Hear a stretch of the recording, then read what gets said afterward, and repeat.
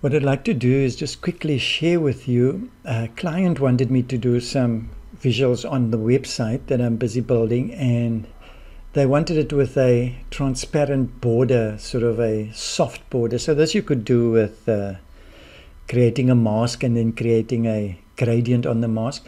But I know with Affinity, we have Affinity Designer, we have the transparency tool.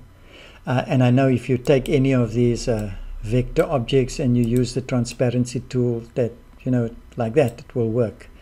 For those who don't know, it's you literally click on there and you have the object selected, left mouse button, hold it down and drag it out. And then of course you can adjust with this button how much of the transparency is working. Okay, so I'm going to go Control Z. So I knew that worked for that situation, but then what I did was I opened up an image, went open, brought an image in, and okay, this had a lock. Let me switch it off and deselect it, and then select it again, came to transparency, started drawing, and then nothing happened. And I was like, okay, what's going on here now? If you click on the transparency tool and you look on top, here's a context menu with type, but that is blacked out. If I click, there's nothing happening there. So somehow it's not doing it on a full document that you bring in. And the reason for that is that if you have a document with 5 stuff on it, 5 images placed on it, and you do this transparency tool, it doesn't know which one you have in context. So to get it to work, you have to take a document and bring and place an object in. Now, but if I go in and I select one of the vector art things, I'm literally placing it. You'll see there it comes on a new layer. So I'm literally placing it on top, and that's why with the transparency tool it will work there. However, if I go to this background layer that I opened it in and I try that again, it still won't work there. Okay, so it's only on things that are placed on the document. So you don't open up a image and then use that tool. So let me show you the way that I went about it. So I opened this as a normal image. Of course, I can't now use the transparency tool, but the benefit of me doing it this way, first opening it like this, is that I didn't have to create a document that's the exact size as the image and then place the image in. I open it and then I delete the image, and now I have a surface, a document. If I go to transform here, there's nothing in here, but this document is the exact size of that image that I brought in. So I delete the image and I'll just go in again and say place, and click there and place it. Now just wait for it to load. If I hover over here, you see it's snapping to the corners. That's because I've got snap on. If I snap to there and if I drag, this will be perfect to the other end. Why is it perfect? Of course, because I opened this image beforehand to create my kind of size template that I want to work with, or my size document. Okay, but now there's an interesting thing, because I now placed it on here. If I go across here to the transparency tool and I click it, look here, if I go there to type, now I have those accessible to me. Okay, so anything that you place in here, the transparency tool would be able to work with.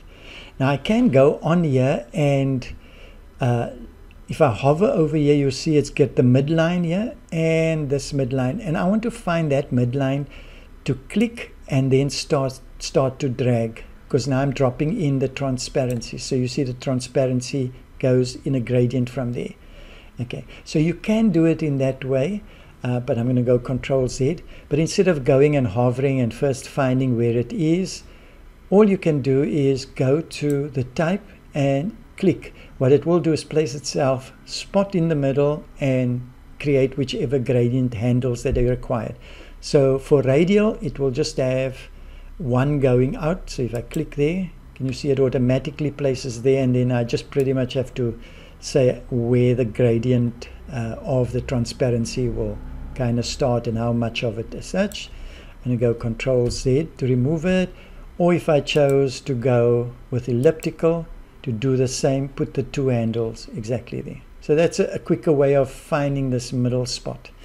Now just a point to note here, that if you are working with a square object, I'm sure that the radial one would serve you very well. So if I go radial, if it was square, remember if I'm doing this here now, it's choosing the longest side, whereas the top to bottom is narrower, so this whole gradient is applied in all directions, which means that this edge here is going to be a hard edge.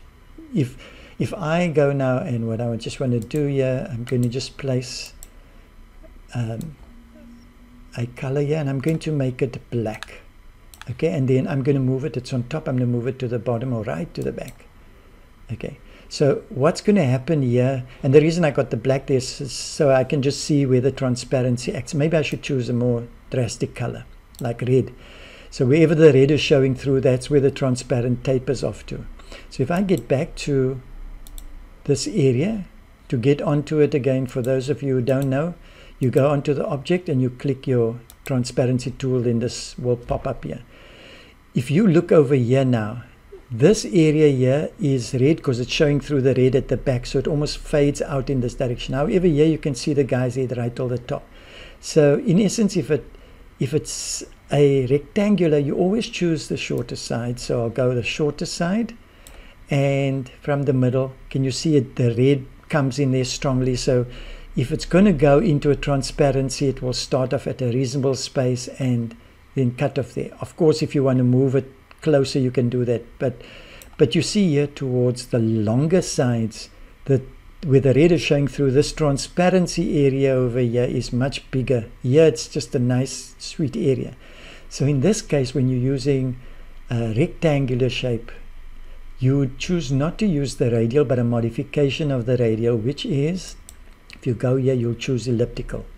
Okay, and if I do that, elliptical gives me another handle because it understands that an ellipse is higher or wider than it is high. So it's giving you another handle to progressively move out there. So if I do this, you see it's moving all in one proportion. But I want this here. If I grab this side, I'm going to move it out. Can you see what's happening? I can even move it right past, or I can bring it right back in. It can come elliptical. So I move it close to the edge here, and then I can even take this, and you can see here by the red it's still going totally red, so it will be transparent there, and here it starts to blend right on the spot here. If I chose to do it like that or a different way, I could, but this is what I find to work reasonably well. So if I go in there, you can see it's still red at the edge, so it will still get to a point of blending out into transparency. Okay, so this is a good option to use the ellipse when you're working with a rectangular size object and you want to create it. So I'm going to switch off the back rectangle, and that's pretty much what you see as far as transparency goes. Okay, and like the slider would make the amounts go. I mean, you could even go in here and change this to be totally black and almost use it as a vignette. You know, that would be okay, but that's a bit of an aggressive vignette. But there, hopefully you get the point there, that you can use the transparency tool to create this nice transparency blend for your object. And if for my purposes, when I put it onto the website, this background is white. So this is what it looked like when I went on. Okay, and here you could look at it and say, okay, maybe I should pull it a little bit back over here so I can have it blending into white. And maybe I want the white to come right in so it gets a hard transparency over there. And then if I switch that off, that's how it will look. So I export this as a PNG, and yeah, that will get underway. See, importance is, just as I close, if you don't have this spot on the mid center, you could have it like this. Then what's going to happen? That will be transparent, but over here you'll get a hard edge, a sort of a line going here, and it will look very unnatural.